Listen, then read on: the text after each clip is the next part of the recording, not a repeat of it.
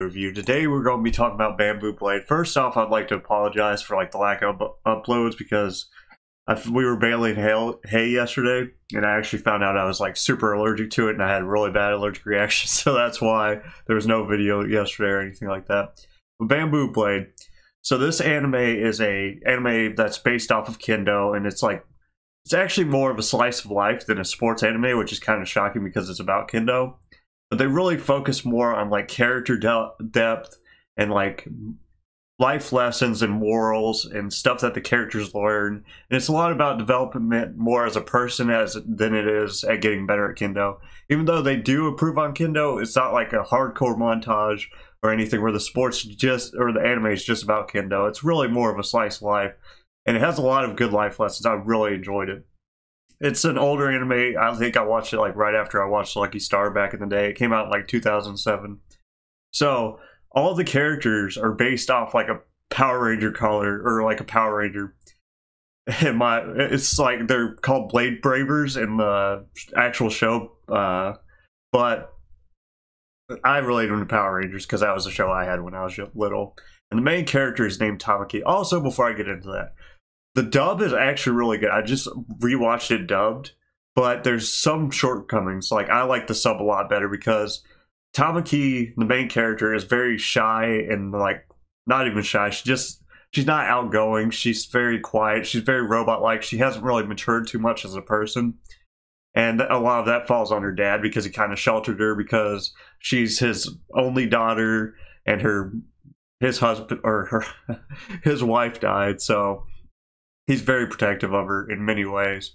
But she, throughout the anime, she has a great sense of justice. She is the very superhero kind of person, very justice oriented.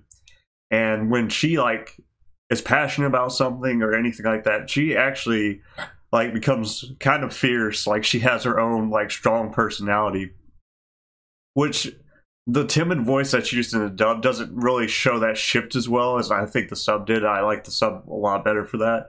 And since she's the main character, it's if you are not a dub only person, I would recommend the sub because it kind of does make a difference because she is the main character. But all the voices in the dub are really well done too. None of them are bad. And they kind of keep her shout very well done when she's going Super Saiyan Kendo mode. The animation's pretty good too. When they're actually doing the fights, all the final blows are still animation, but the transition in between when they're actually fighting each other is really well animated. So Tamaki is the quiet leader. She's obviously the color red because red's always the leader in Power Rangers and whatnot. And she takes a lot of pride on being a hero of justice, a insane amount of pride. And she's so tiny, she's a little thing, and but she's been practicing Kendo her whole life because her dad's a Kendo instructor. And instead of raising her more as a person, he raised her more as a swordsman and teaching her values and stuff like that in the swordplay. And a lot of the she's such a good character. She's so good-hearted because she was I don't want to spoil anything, but there's not really much to spoil because the plot isn't leading up to a super climax or anything like that because it really is a slice of life. So there's a lot of kind of more life-oriented events that happen more than a major plot.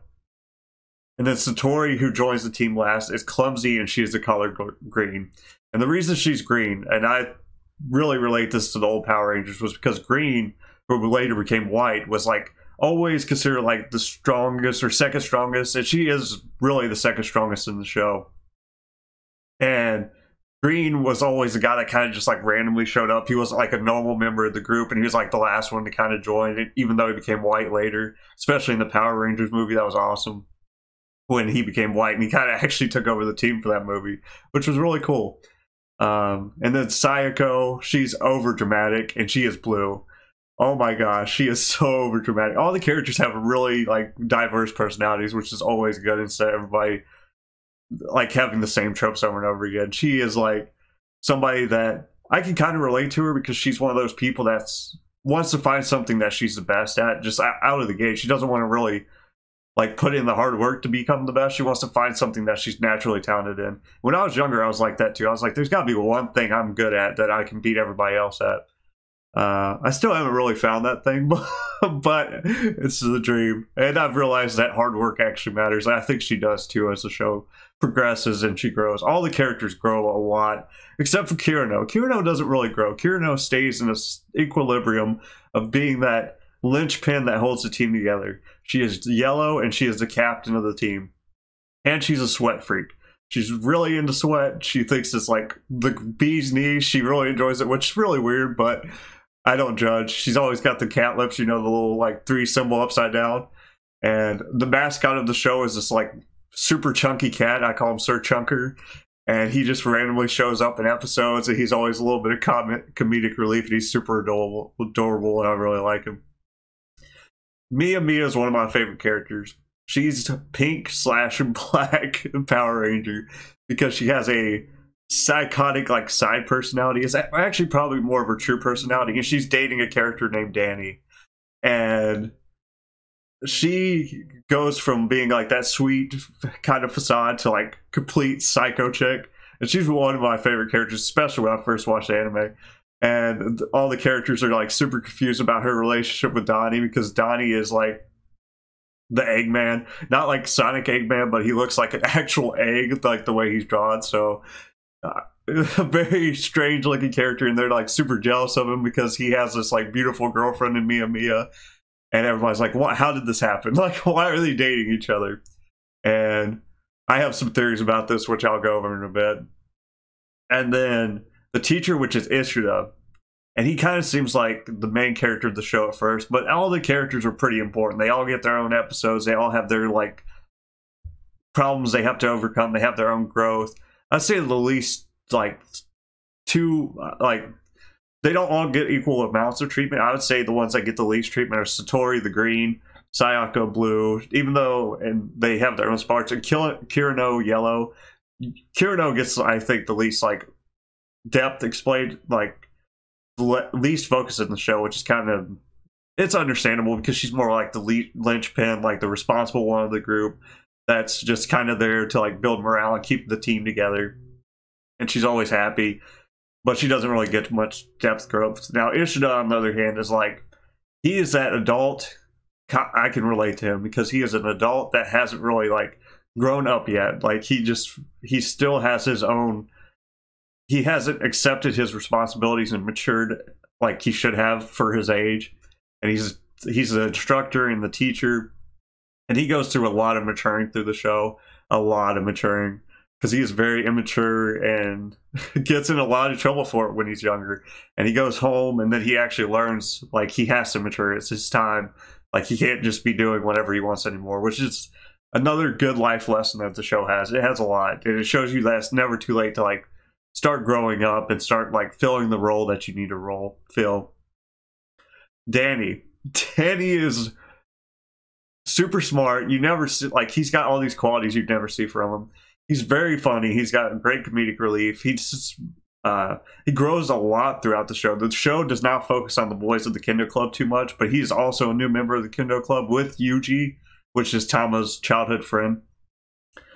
But he grows a lot. He gets really good at Kendo, and he's like the second smartest kid in the school, and he has like all these hidden traits or something. And there's a certain part, he has the Brock eyes, like, you know, the little squinty eyes. And there's a part where he's arguing with Ishida to give Mia a break because she's like tired, and he like they get in a staring competition. And then he opens his eyes, and then all the evil flows out. And I was like, oh, that's why Mia is dating him. He has that hidden evil as well, but he's like the big boss evil. And that was I really enjoyed that part. There's a lot of good parts of the show, and the opening and ending are really well done. I think they fit the show super well. They're super high beat. Like, the show is very feel good. Like, the ending felt great. It ties up things pretty well. It looked like it was going to get a second season, but it never did, unfortunately. But the show, it ended well. Like, that was a good ending. I really enjoyed it. Like, I enjoyed the show, like, overall. Also, I'm about to give you guys a little bit of a bonus segment after this because I wanted to talk about something. I was kind of going to talk about cyberbullying because somebody left a comment, and I thought it was kind of, I felt like that person needs to hear this, like some critique on his thing, and it could help other people that like just don't know how to handle people that are like trying to bully them and look down on them. So give me a second and I'm gonna like splice this together and then we'll do some other things and I'll be right back. Alright, so I wanted to do this little part about cyberbullying, and I wanted to first start out with my critique to the guy that left this gem of a comment on my fucker in the gulag video.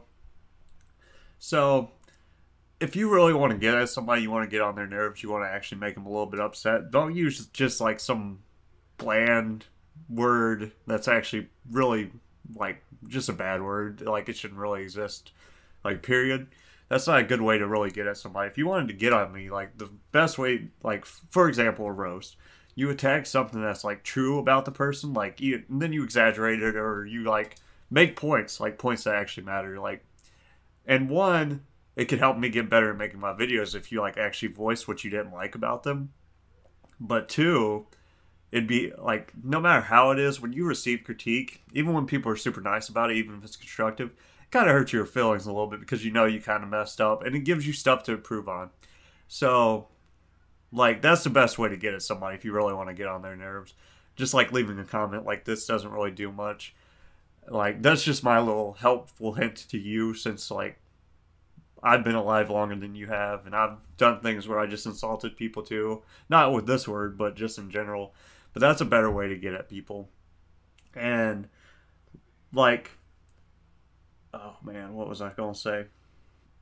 Yeah, just overall, that's just not a very good way if you want to get on somebody's nerves. It's just throwing out insults.